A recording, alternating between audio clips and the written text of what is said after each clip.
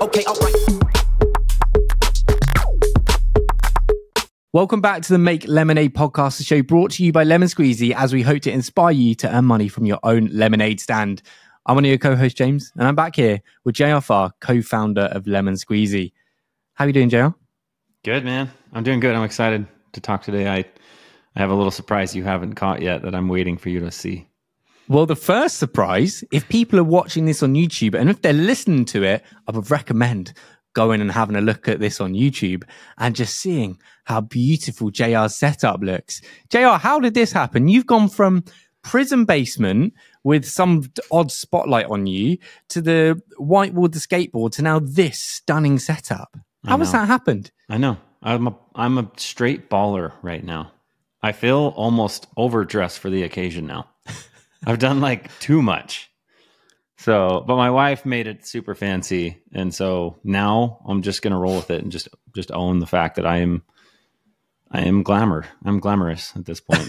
am glamour. I've reached that point. Yeah. And you're actually outdoing me now, because usually I'm in my nice setup, my office at home where I've got the lights and I think it looks quite nice.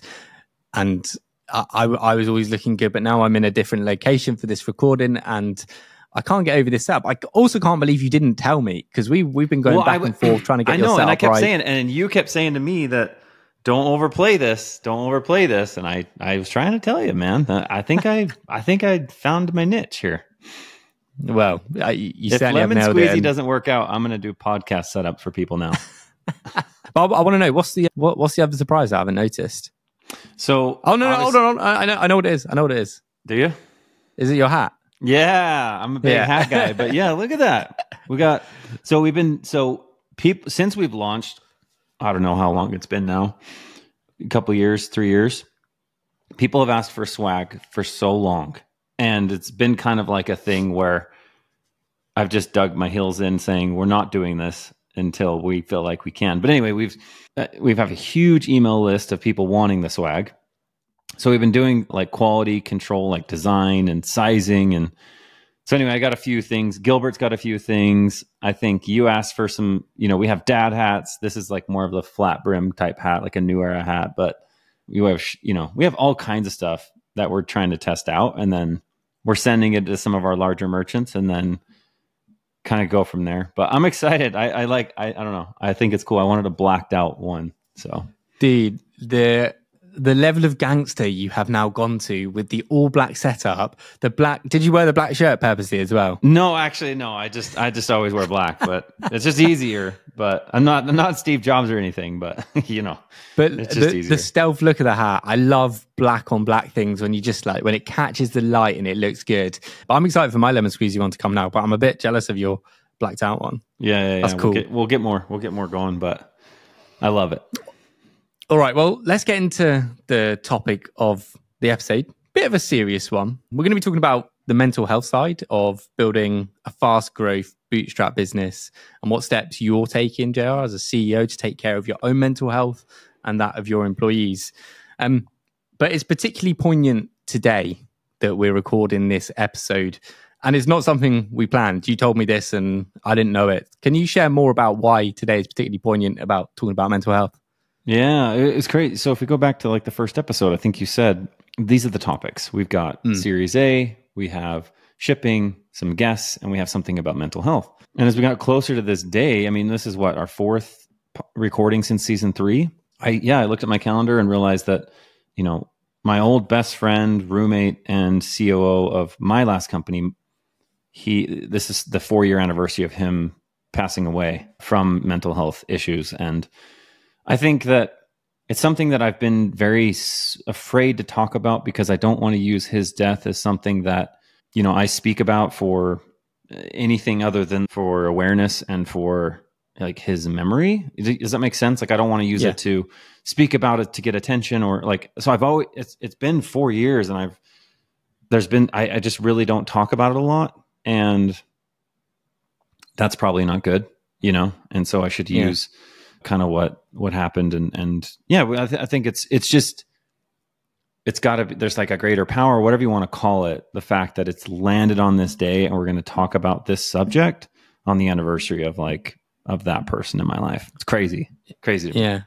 I think what you touched upon just there, that you almost feel like you don't talk about it often enough. And I feel like that's sometimes why mental health gets worse and worse and worse, because people don't talk about it. And I feel like with my own experiences, the fact I've talked about it so openly on my podcast, on my blog, with family members, with friends, it's helped me navigate through it. Otherwise, you can struggle to deal with it. Yeah. And like, I think too, as we get into this, I don't know how it'll be for people to listen to this episode. You know, I don't know if it'll be received well.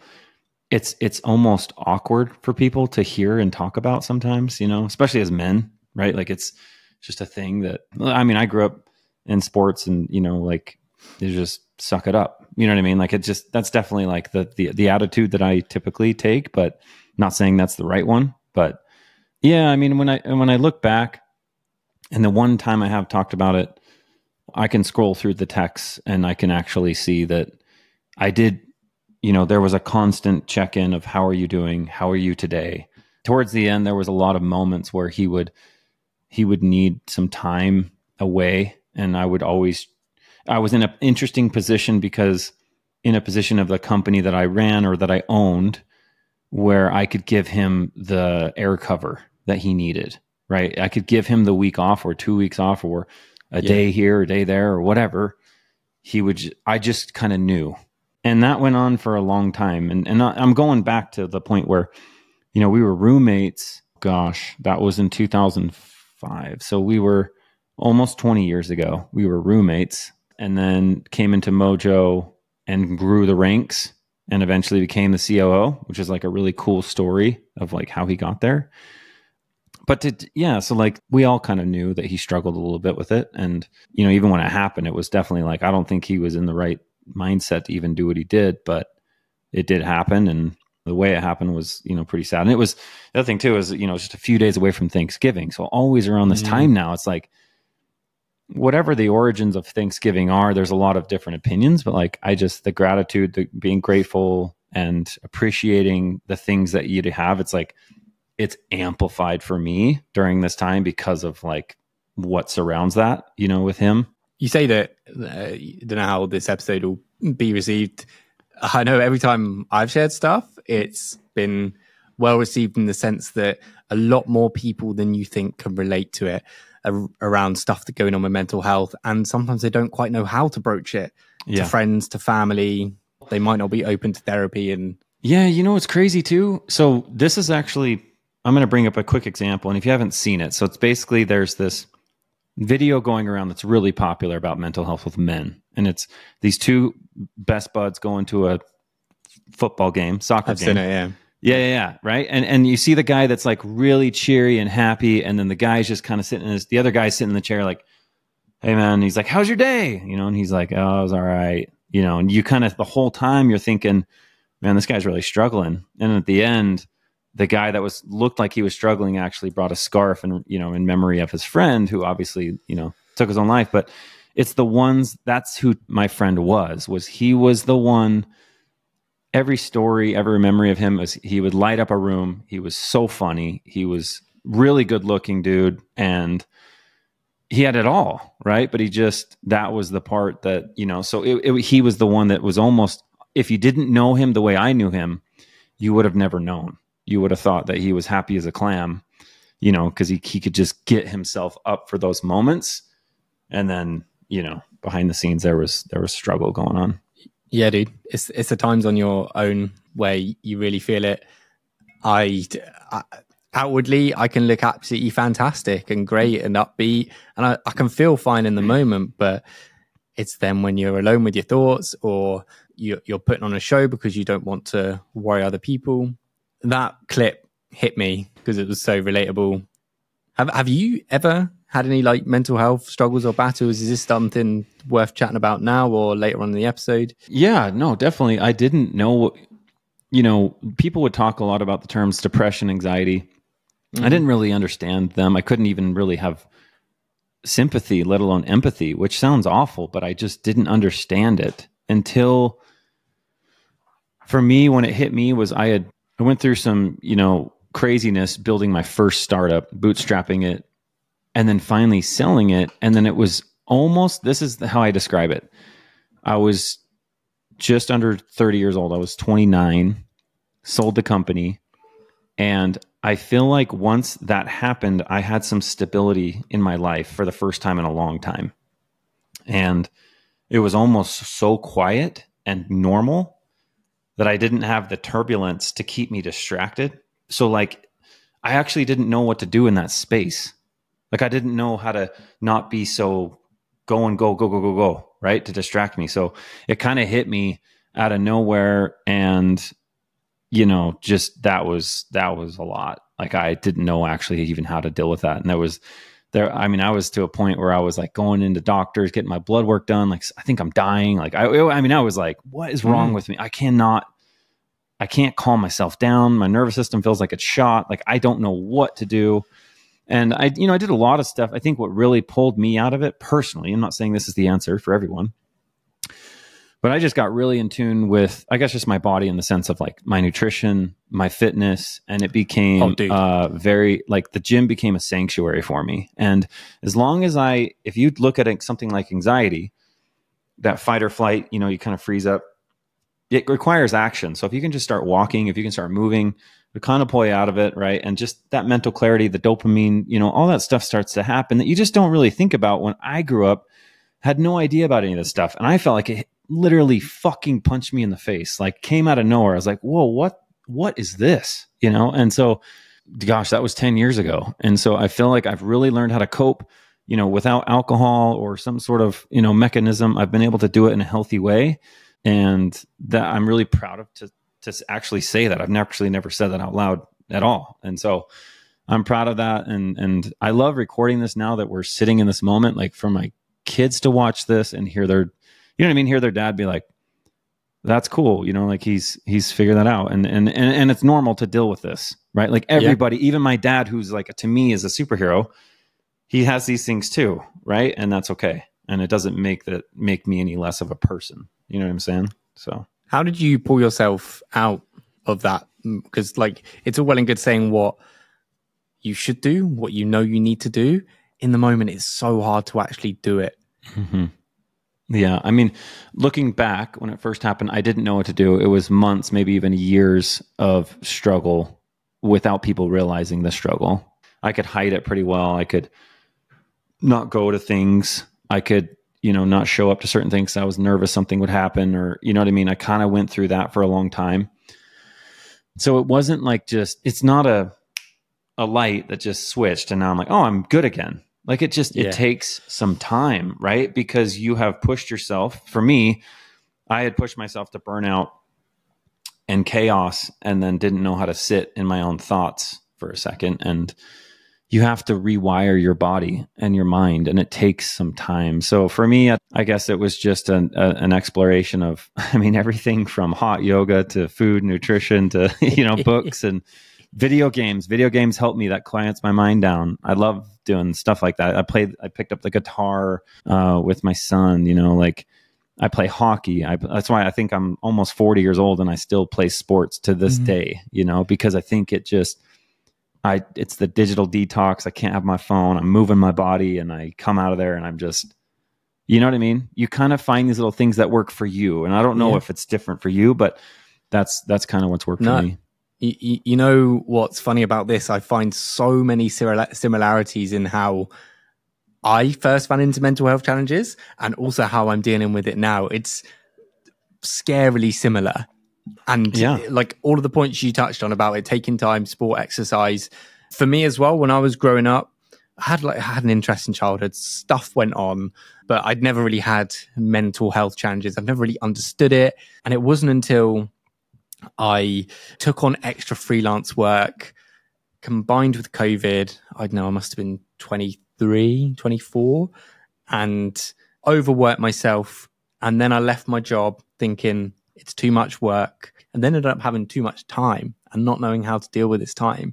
And I always look back at that time when I had a job, when I was living in London, when I was always on the go and I was hustling and I was making things happen, to then just feeling this emptiness and not being able to make myself do what I know I needed to do. And it was the worst 2 years of my life and onwards. And it went up and down. I'd feel like I was getting out of this depression, and then I would just hit a brick wall again, and I would do something that would get my motivation back, I'd peak, and then I'd go straight back down again. So I was just dealing with these ups and downs, and it took a lot of self-reflection, a lot of journaling, hiring therapists, speaking to family, understanding what other people have gone through, sharing it on my own podcast. It's probably not really been until this year that I've started to come out of it. And it has been a bit of that reflection, understanding that I need to be uncomfortable and push myself. Otherwise, I don't have much sense of meaning. I also need money in my bank account, and being frugal or just charging more has helped me feel a lot better, because like I've always had this money pressure since I've gone indie or freelance. And then more recently, it's been sport, exercise, nutrition. I feel so much better these last few weeks, JR, where I've been eating well, losing weight, not drinking beer. There's certain times where I was down in the dumps where I would just drink every day, 4 or 5 beers a night, and I would just get into a cycle of it, because that was the only thing that would like remove that feeling for me. I would sort of relax because of that. Getting comfortable with my own thoughts, sitting in silence, not being distracted. You play hockey, I play tennis. Tennis is my 3-4 times a week where I just lose myself in it. But even like doing that, and I don't know if you've ever experienced this when you're feeling low, I struggled to enjoy my tennis because I would always be stressed about the things that I hadn't done at home, or I'd be worrying about money or whatever. But since I've started to fix those things and take my recreation seriously, because I think those things are important to me, my health seriously. And then the final thing is doing things that make me feel uncomfortable and getting better at dealing with those things. Oh, yeah. Because that's a big one. I'd always try and comfort myself when I was feeling, well, I'll eat this McDonald's because that'll make me feel better. Comfort foods, or like I'll take it easy. But actually, my body wants to push myself. I want to be uncomfortable in situations, and learning how to deal with that has made me happier, because I have a challenge, I overcome the challenge, I feel great. And that actually came from cycling for me. I wanted to do cycling because it was fun, and I entered an event and I knew I hated going up hills. And I know going up hills is really uncomfortable. And I had to reframe it that these hills, when I approached them, JR, I was going to enjoy them. I was going to relish the challenge. And the more I did that, the more it flicked a switch. I was like, shit, being uncomfortable and then overcoming that challenge and being comfortable being uncomfortable is part of what's helping me feel better mental health wise. Mm-hmm. You know, I think, yeah, it's interesting to just, like you said, there's a lot of similarities. And I'm sure everybody listening to this, if they're even made it this far and they're kind of listening to this, I think they're probably nodding their heads like, oh yeah, I felt that too. And, everyone has their own way of doing it. But the reality is, I mean, where it all boils down is like, we all struggle with certain things, and that's okay. Like, I think that just helps me just be like, it's okay. I think, there's like inner work, there's like, stuff like that. You kind of have to figure out like, what's the root of this? Like, why am I doing this? Mm-hmm. Part of mine was, I'm not a controlling person at all, but I've put myself in a position over the last, like almost 2 decades of like being in control as a CEO and a boss. Yeah. I make the decisions. I'm in control of everything, what I do, who does what. And sometimes that can easily eke into just like my personal life, where I'm just like, I am the boss. You know what I mean? Like, I'm just kind of in that, like, all right, let's go. I'm not in a rude way. I'm not bossy, not like, I just mean like that mindset of like, all right, problem, this is a solution. Problem, here's the solution. Go. You know what I mean? Like, I kind of just get in that mindset. And so what happens is, if I'm not driving the car, if I'm not planning the plans, if I'm not picking where, you know what I mean? So having that moment where I was like, whoa, dude, like, just sit back and shut up and just enjoy the ride for a second. And I've had to, so when you talked about being uncomfortable with things, even little things like that, you kind of have to check yourself and be like, what are you doing around that's maybe adding to this stress that doesn't need to be there? Just, you know what I mean? Just kind of embrace it a little bit and not try to force something that doesn't really need to be forced. You are so right. I can see this in various elements of my life where I'm also controlling and want things to happen. And the more I sit back, relax and just let things unfold. Like you often want to control what your kids or family do because you can see them going in the wrong direction in a certain thing. And sometimes whatever's going to happen is going to happen. You can cause unnecessary stress. I know I do it a lot. So I've just been more relaxed and spending time with my dad, for example. I often get very stressed with my dad. I'm like, why aren't you doing these things? Like, this is the clear way you need to move forward. But actually just chilling with my dad and letting him do what he wants to do, because that's what makes him him, has made me a lot happier, because I'm not trying to control how we do things. It shows up in different ways, but getting back to maybe the crux of where this feeds as an entrepreneur and as running startups. This is obviously very stressful, high paced. It's not for the faint of heart. This is not for everyone, right? And having the title and all that, or I have a company, it's not always fun. In fact, it's probably like if there was a table or a balance, you know what I mean? It would probably be most of the time it's pretty stressful. And I think I always describe it like everyone has a plan until you get punched in the face. And it's just, I feel like sometimes I wake up and just get punched in the face, like with something new that I got to deal with. And I think what happens for me is this subject of burnout. And I don't think that everyone deals with burnout the same way, but I think it's interesting if you can start to understand the early signs of the burnout. So for me, burnout, I know burnout is coming for me when my fuse becomes very short about little things. Any little thing in my life that starts to I am like, I cannot deal with that right now. That's when I see like I've maybe pushing too hard. I need to just start to make some adjustments throughout my week to bring down the stress, to bring down some of the things I'm doing. Maybe there's things that I'm struggling to say no to, being more in control of my schedule, being more in control of my calendar, and not taking on so many things and learning to say no and feel comfortable with that. And it's okay to reduce the chances of hitting burnout because my fuse is starting to get really short. Yeah. That's interesting that you like almost let it get to that point where you can feel your fuse getting short. I've often just let burnout happen, and burnout can be different things to different people. But for me, it's sort of falling into that depression-like state where I don't want to do anything. And I don't know the tells. I can't see it coming. It just happens. But I've realized what makes it happen, which is not taking breaks, like actual days off. If I'm feeling a bunch of momentum and motivation, I'm just go, doing stuff, making stuff happen. I'm like, I'm loving this energy. And it's so hard to put the brakes on, because if I keep going like this, JR, that is when burnout's going to happen, because I'm pushing myself beyond where I know I can go from experience. So what I have to do is stop myself when I'm feeling good and take that time to do fun stuff away from work, because work is what leads to it, really. I could work 7 days a week if I wanted to, 12-hour days, but I know that I've got to restrict myself. And the last few weeks I've been feeling great, Jay. I've been doing loads of work, really been enjoying doing this pod, but I know I need to pause and take time off. And I just said, this weekend, I'm taking it off. Like, I'm not going to even look at my laptop. I'm just going to relax, arrange to go and see my dad, went and played around with the camera stuff with him.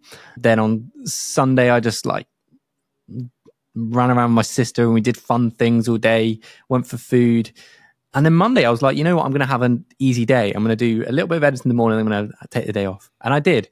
And I'm in a very privileged position to do that. But that is what it takes for me to stop it getting worse and worse and worse. Can you relate to that? Or do you absolutely. No, do you put anything in place for you to stop you getting to like that snappy point? Yeah. And I think I made it like a really big point too this year. This is going to sound really silly, but just like if the sun was out, like I just made it a point to like be out in the sun, taking a walk, whatever it is, just kind of like trying to get in the sun every day. That was pretty cool. That was like an easy one where I didn't have to think a whole lot, do anything different with my day.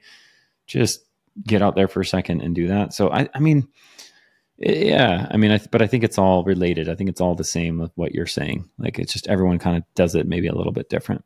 In terms of mental health for employees at Lemon Squeezy, Are you doing anything to make sure your employees don't burn out, or how they're addressing their mental health as someone who is sort of close to it? Oh yeah. Yeah, no, I mean, because I've dealt with it, I think I have a lot of empathy. And I think all the founders of Lemon Squeezy are very similar. Like, I think we all have our moments and we need our times. And so we do that for each other. But then, yeah, the employees, I like it because most of the employees will just ping me on DM. Like, hey, I think I need a whole week off. That literally just going to be, feeling a little burnt. I'm feeling a little tired. I just need a week off.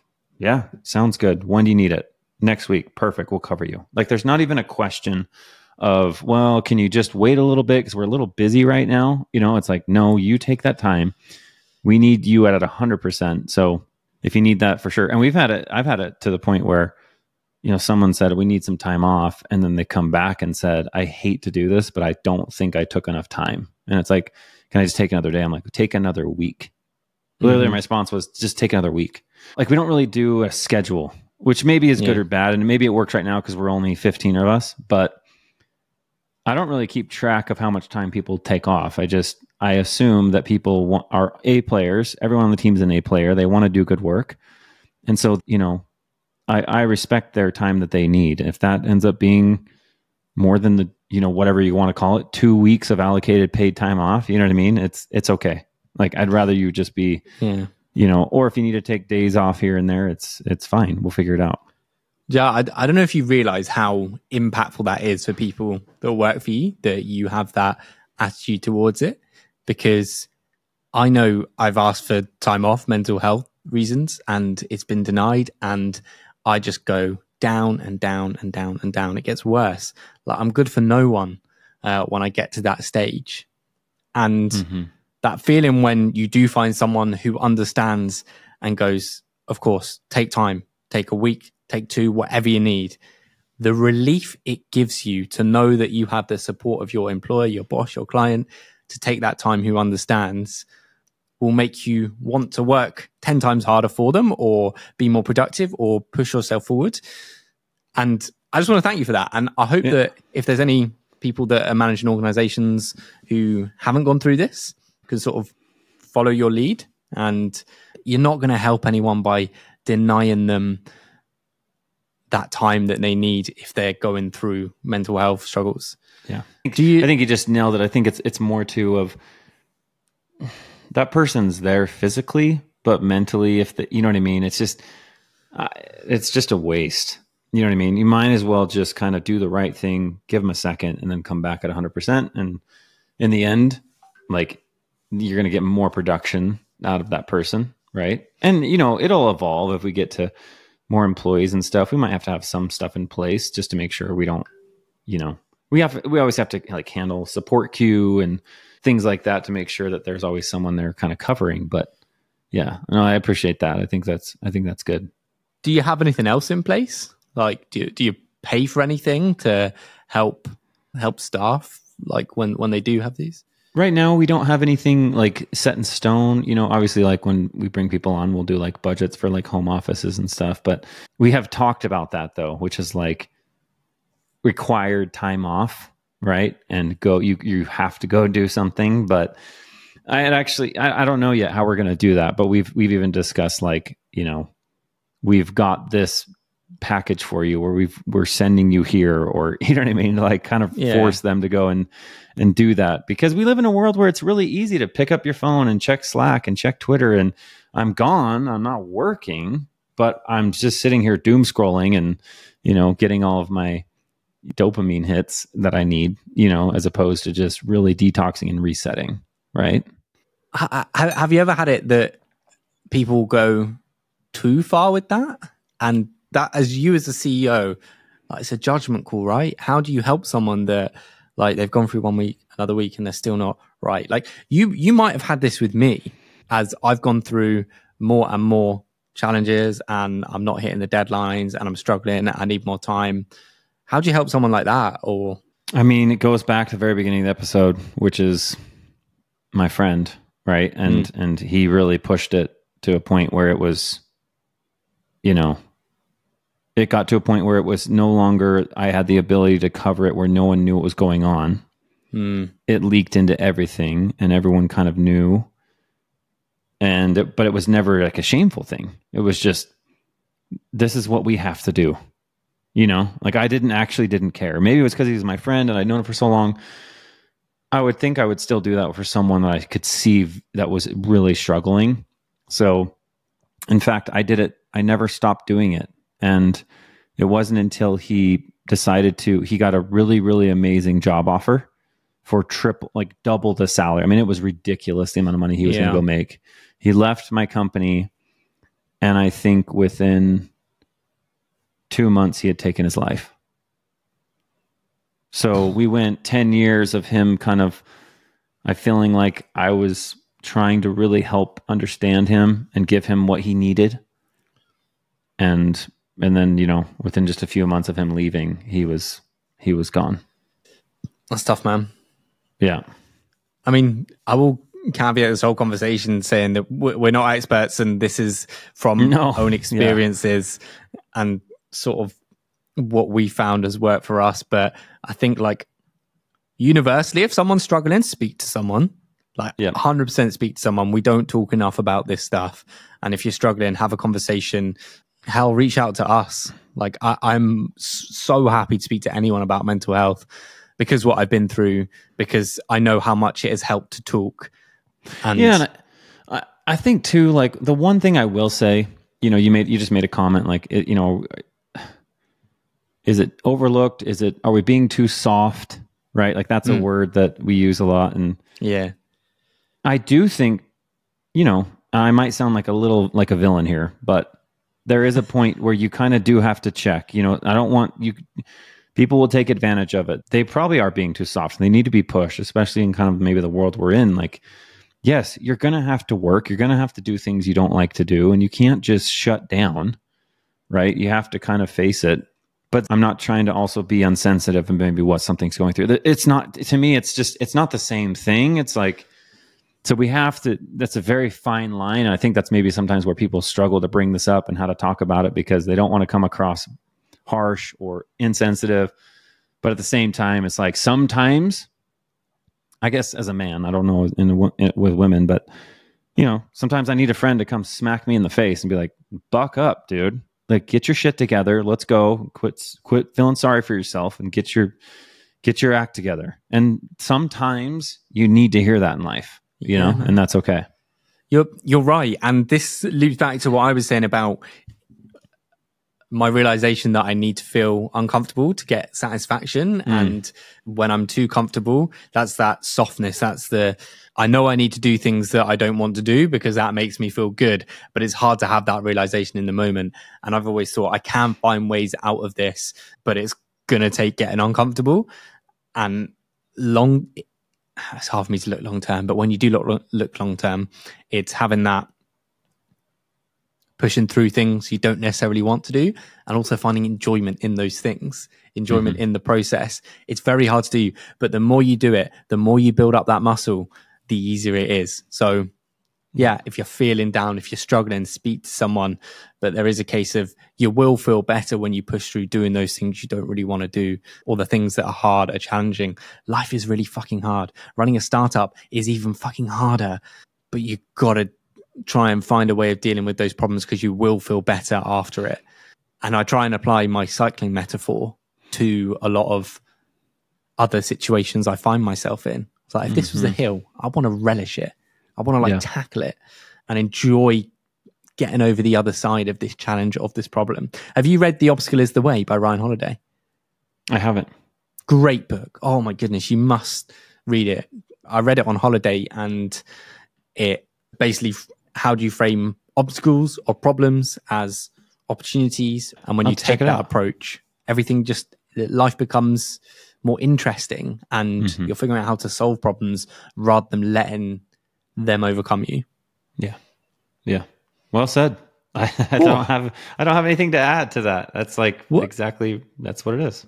Well, it was a bit of a heavy episode, but thank you for bringing up this topic. It's something that is close to me. I hope that people have found it useful. What about some more positive stuff? What's happening at Lemon Squeezy?